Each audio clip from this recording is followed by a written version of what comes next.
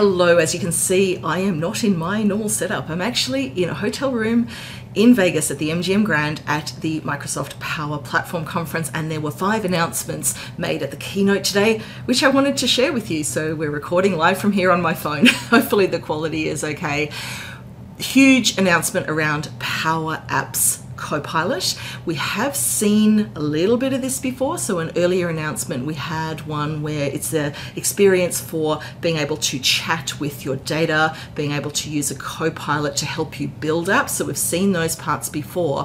What we saw today was the announcement of all of that in public preview plus an amazing level up.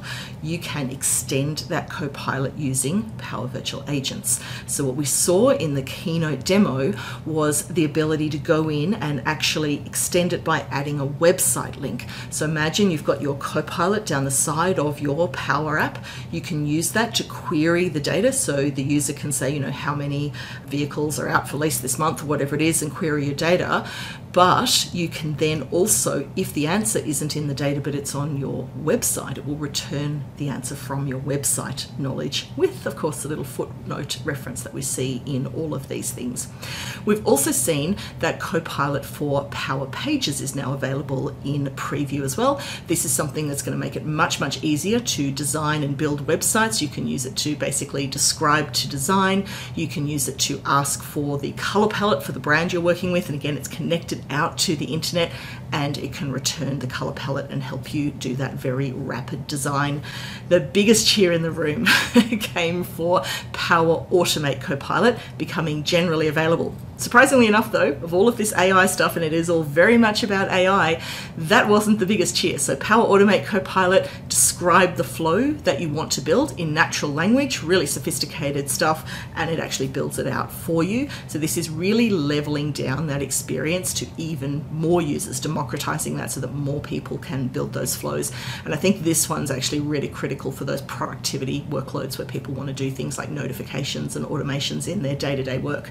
However, the other piece of this Power Automate Copilot general availability announcement is a new designer, the new experience of the actual flow builder, and it is lovely. It had a zoom in, zoom out function, a new piece where you add your dynamic content, and that from the whole keynote, 6,000 people in a stadium, got the biggest cheer of anything and was highly amusing. So Power Automate Copilot generally available to describe it, to build it, as well as this new fabulous designer. The PowerUp program is something that's been helping people make career change and skill. And as someone myself who about 7 years ago made a career change into Power Platform, I'm absolutely delighted to see this kind of program helping others make that career change. And we saw an announcement today that that is now going to be available for groups to participate as well. So it's only been for individuals in the past. Now you can bring your whole work group together and train as a group, graduate as a group. So if you're trying to bring your workforce on board with Power Platform and low code in your organization, that is one to look out for. And then process mining, Copilot for process mining. Now, process mining is under the Power Automate banner. It's not something I've looked very closely at, but what it actually does is allows you to connect to a data source and then analyze what's going on. So if you've got, the example we saw today was a bunch of insurance claims, we connect up to that data and there are like 463 different paths that go this way and that way. And this is designed to give you a model and an understanding and reporting on what's going on with your process inside a business, which hopefully replaces the need to do days and days and days of interviews with business users, asking them how the process works and what goes wrong with it, where not everyone can actually accurately describe that or get a complete picture of it. So this is a tool that can do that for you. The Copilot piece, though, as always, brings it to another level. So what we saw here is that the Copilot comes in and just lists off those insights for you and giving you those top insights of what's going on with your process analysis. This was pitched as your management consultant sitting alongside you. So the idea here is that if you want to do that kind of process analysis, this is a tool that is going to be able to get to that result a whole lot quicker. Everything here today has been about Copilot and AI. It is very clear that the Microsoft direction is around saying, let's have the next wave of low code. The Power Platform opened up a whole way of bringing more people into developing apps, and that's been a huge success.